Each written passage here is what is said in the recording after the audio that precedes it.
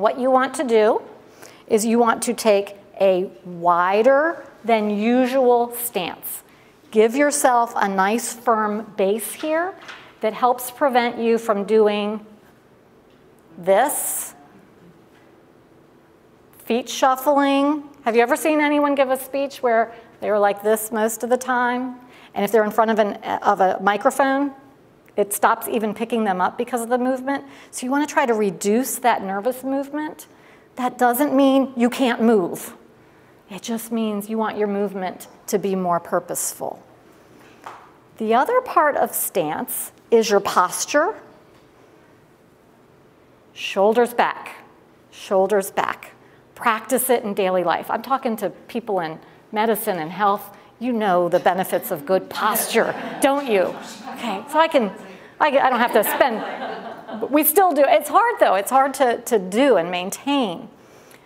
What's the big question people have about their bodily presence when they're speaking? What do I do with my hands? It's a dilemma. We encourage having your hands by your side as your neutral position. Occasionally you raise them up. Try to keep open kinds of gestures.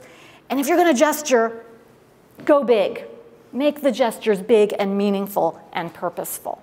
I'm going to show you a picture of someone who received some coaching.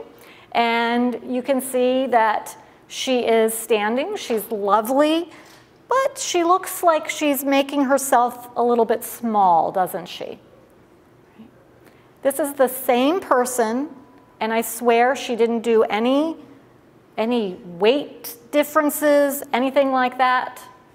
And there she is with a wider stance, with her shoulders back, hands at her sides instead of scrunched up here.